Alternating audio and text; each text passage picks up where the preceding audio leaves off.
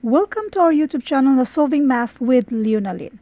Now in this video, dito na tayo sa, masyadong maliit ito, number 3 and number 4. At ito ay galing pa rin sa isa sa ating mga followers na hindi natin i-reveal kung sino siya at pinipm niya ito. Marami ito. This number 1 at number 2, na-upload na natin ito dati, so ilalagay ko yung link sa description ng video ito. So, once madana natin yung iba, i-update din natin ang description dito. Now, para sa mga bago pa sa channel ko, ito yung FB natin, na wag na kayong mag-PM dyan, tambak na yan ng mga messages. Kung meron kayong concern na mag-PM kayo, dito na lang kayo sa Leonalyn Vlog na FB page. Para sa naghahanap ng mga libreng printable na reviewers, punta kayo dito sa Philippine Civil Service Review for All na FB group. Punta kayo sa files ng grupong ito, kasi lahat ng mga reviewers na meron ako, ina-upload ko na sa files ng grupong Philippine Civil Service Review for All. Para sa detalye kung paano maka-download ng mga libreng printable na reviewers, ugaliing magbasa sa mga description ng video, sa lahat ng mga videos natin. At ito naman yung iba pa mga FB groups na lagi natin tinatambayan at FB pages na posibleng makatulong sa inyo. Now, dito na tayo sa number 3. Yung number 1 at number 2, yung karugtong nito, yung dinugtungan natin, ay yung link ay nasa description mismo ng video ito. Now, number 3.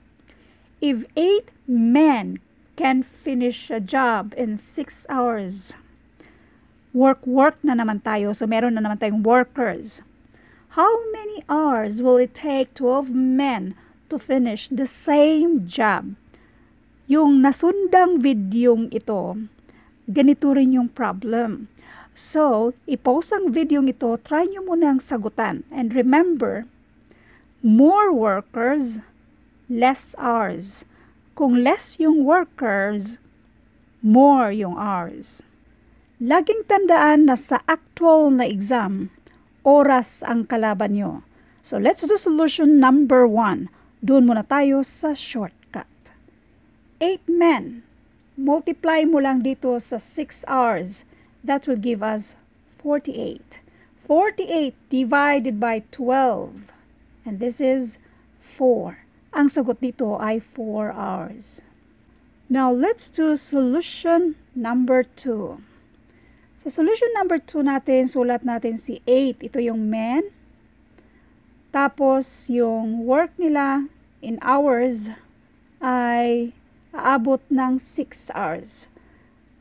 8 sila aabot ng 6 hours. Ang tanong, what if 12 sila? Ilang oras kaya? Ilan ba kaya ang i-multiply natin sa 8 para maging 12? Paano gawin yan? 12 divided by 8, and this is, ilan ba to?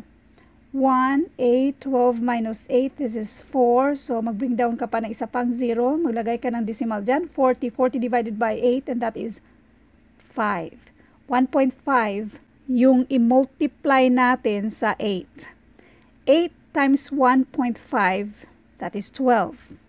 Again, ang given dito, 8 men, matatapos in 6 hours.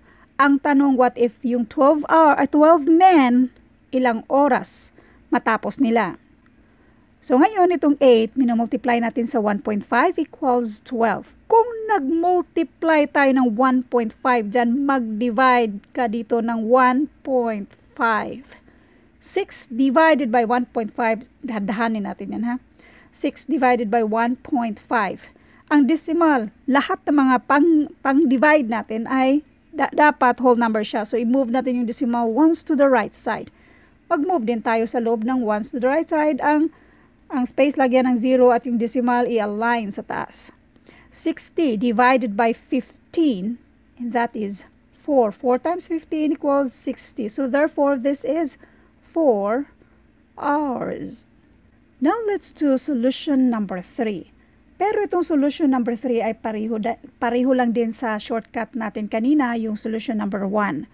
Dandahanin lang natin, 8 is to 6. This is men, and this is hours. That will be, ang tanong ay 12 men, yung men, 12 kung ilan yung to finish the job. How many hours? Yung hours ang tanong. So, hours ang tanong. Sa ratio and proportion, ito yung i-multiply natin. Now, dito, inverse proportion, ito ang i-multiply natin. So, pareho lang sa solution number 1, yung shortcut natin, na ang minomultiply natin ay 8 times 6, tapos i-divide sa 12. Kasi yan yung mangyayari dito. 8 times 6, this is 48. 12 at saka si h, that will be 12h. Para makuha natin yung value ni h, and by the way, minsan may nagtanong na, ano yung mga letters mo dyan? Yang h, pwede namang x, pwedeng a, kahit anong gusto nyong variables na nag-represent sa hinahanap nating hours dito. Now, para ma-isolate natin si h, since 12 pang multiply sa h, pang divide na siya dito sa kabila. In other words, nag-divide tayo ng 12 to both sides para makancel si 12 dyan, h na lang ang natira. H equals 48 divided by 12 and that is 4. So, ang sagot dito ay 4 hours.